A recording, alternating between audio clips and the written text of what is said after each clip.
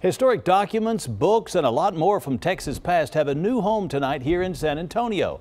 The Daughters of the Republic of Texas are sharing their library collection with the public.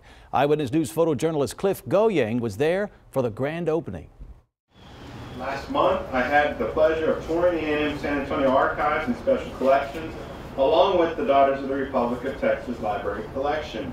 And together, they are truly a treasure trove of historical manuscripts, artifacts, photographs, and works of art. There we go. It's such a unique collection. The Daughters started collecting in 1940, I believe. They started running the Alamo in 1905, so they're quite expertise in what they were doing. He stops long enough to write this letter home to his family in Kentucky. And they have some 38,000 different artifacts and documents and paintings, and you see a lot of it right here.